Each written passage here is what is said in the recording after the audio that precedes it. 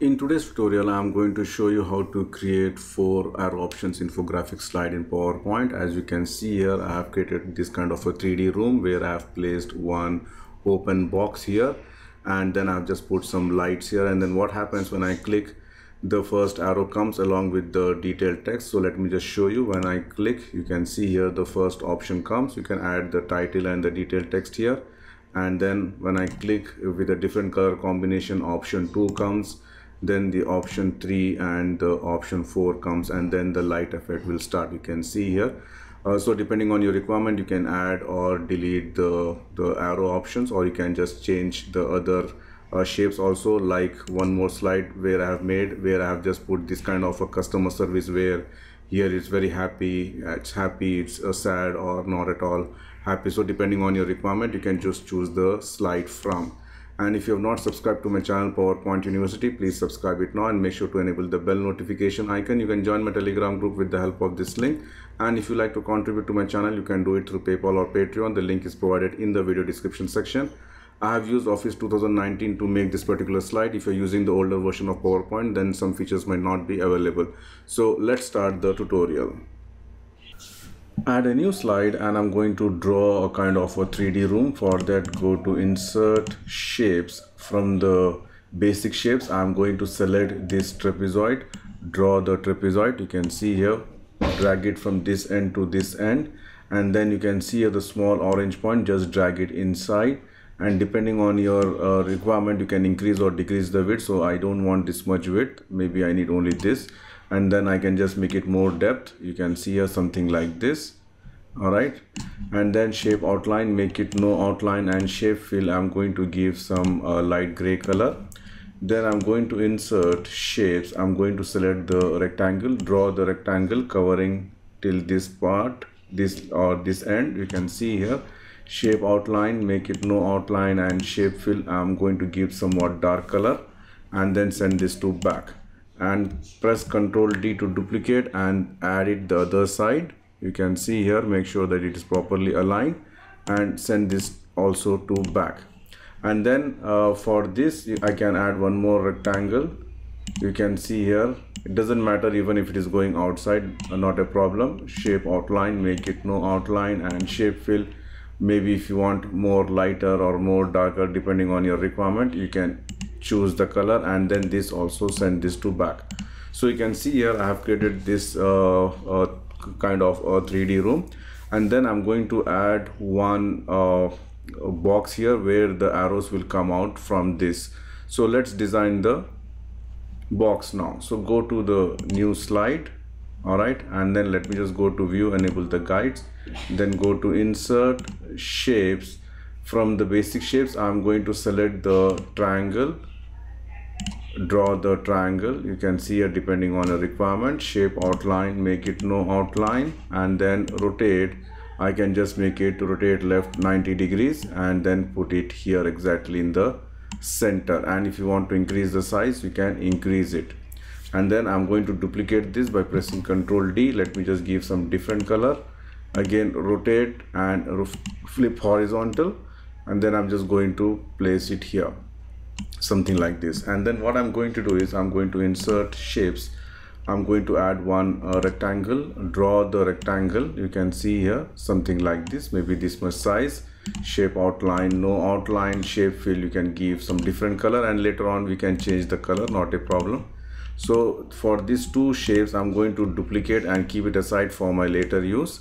Then I'm going to cut this part, and below also I'm going to cut it. Okay, so first of all, what I'm going to do is, I'm going to select this rectangle and hold the shift key, select this triangle, merge shape. I can just subtract it. You can see here, something like this, and then go to insert shapes.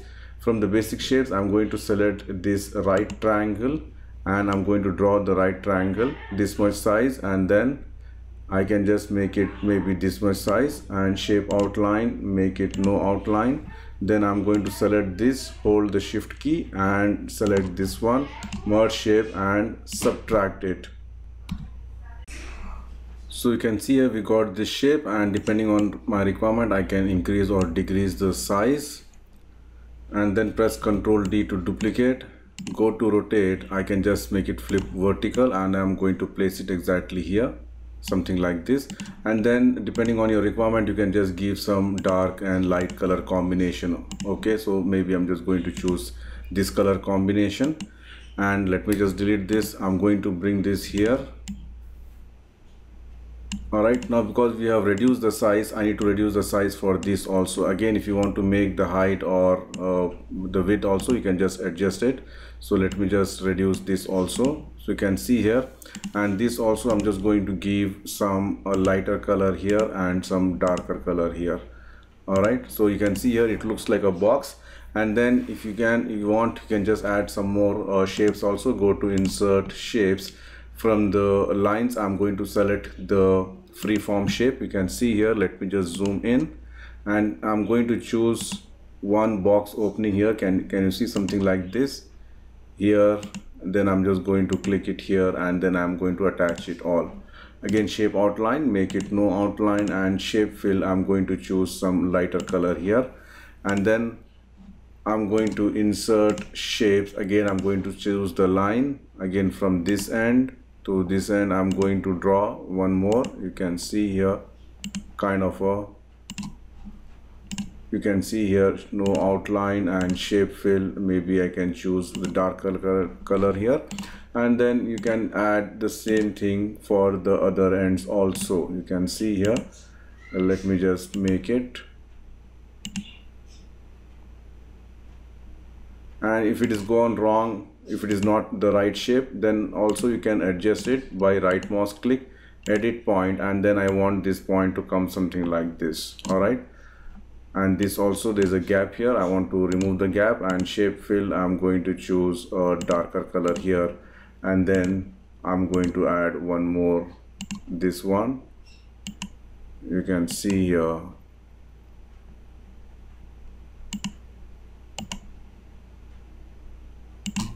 that's it, no outline, and shape fill, I'm going to choose this color. So you can see here our box is ready. So I'm just going to copy this box, Control C to copy, bring it here, Control V, and depending on your requirement, you can place up, it's up to you wherever you want to place it, in the center, right or left, whatever. And then what I'm going to do is I'm going to select these four things first, and then I'm going to group it, Control G to group it. All right, and then if you want to add some shadow effect also, you can go to insert shapes. From the lines, I'm going to choose the same, again a freeform shape, something like this. You can see here. All right, shape outline, no outline, shape fill, black, right mouse click, go to format shape, and I'm going to increase the transparency and go to the soft edges here and increase it. All right, and then just send this to back. So you can see here our box is ready. And then if you want to add few more shadow effects also here, you can add it. For example, I can just select this one, press Control D to duplicate. You can see here, again this also I'm going to give it black, increase the transparency rate, increase the soft edges, and I can just put it something like this. All right, so let me just ungroup this one, because we have grouped. Actually, I should have grouped after getting the shadow effect, only after creating the shadow effect. All right, again you can just right mouse click, edit point, and you can just edit it so that it should look meaningful. Otherwise, if you're putting something, the wrong shadow effect, it will not look good. So you can see here something like this, you can do it. And then once it is done, I can just group it now. Okay, all right, and if you want, you can just group it the back one also, but not required. But anyway, for easier thing, I can just group this also. So these two groups I have made it. Now you can see here our room with the box is ready. Now it's time to add the arrows or any other shape of your choice. So let me just remove this guides, then go to insert shapes, and from this block arrows, you can see here you've got wide variety of arrows. So I'm just going to select this arrow bend, and I'm just going to draw this arrow, and then you've got like multiple orange points. Let's do that later, but let me just rotate this first. You can see here I'm just going to make it flip horizontal, and then shape outline, make it no outline, and shape fill, depending on my requirement I can just choose the color, and then this part I can just bring this to front, so that as if it looks like this is coming out from the, you can see here, from the box. All right, so I can just place it here one, and then again if you want more wider, more narrower, or from this one also more curve or less curve, you can just make it your own design here. And again, if you don't want arrowhead, I can just remove this also, or if I want a bigger arrowhead, I can just make it. So depending on your requirement, you can just increase or decrease. You can see here, you can just play with these properties. And then I'm going to duplicate this by pressing Ctrl D. Let me just give some different color here, and I'm going to increase the size, you can see here, and I'm going to place it above of this by touching this.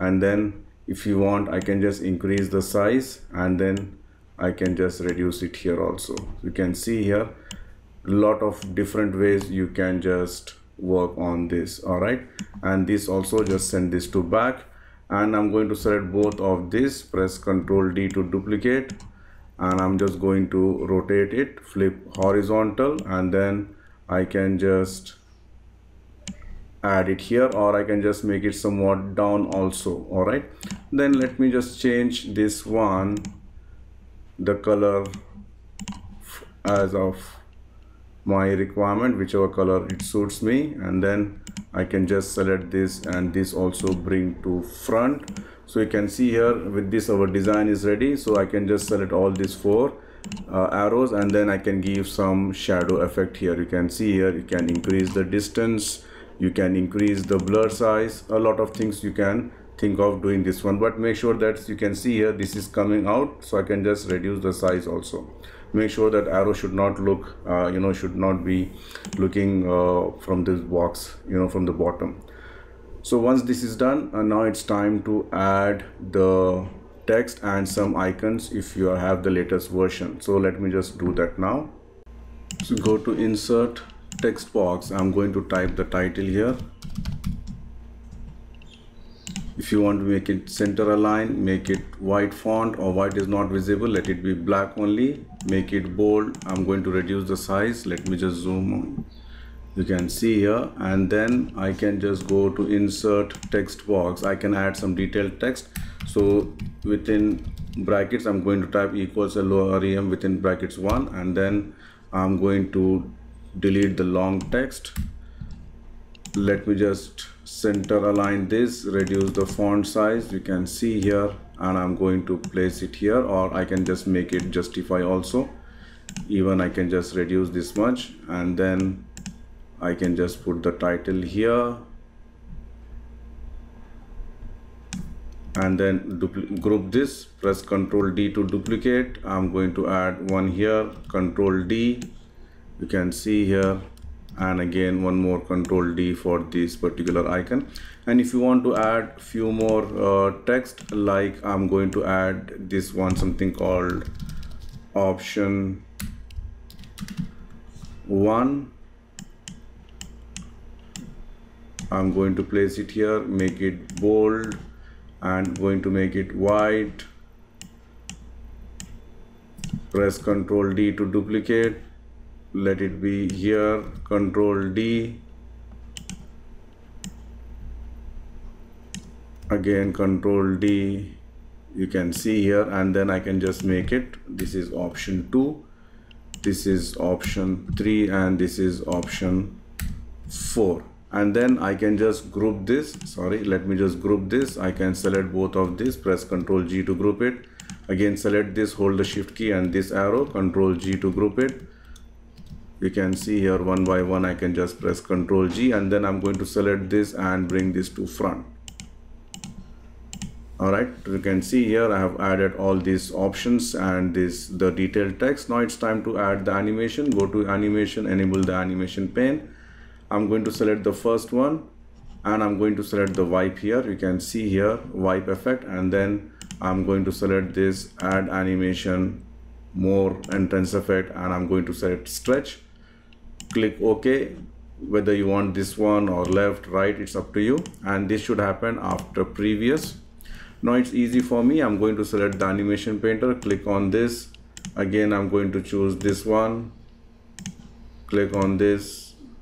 You can see here again this one, just click it, and then the last one,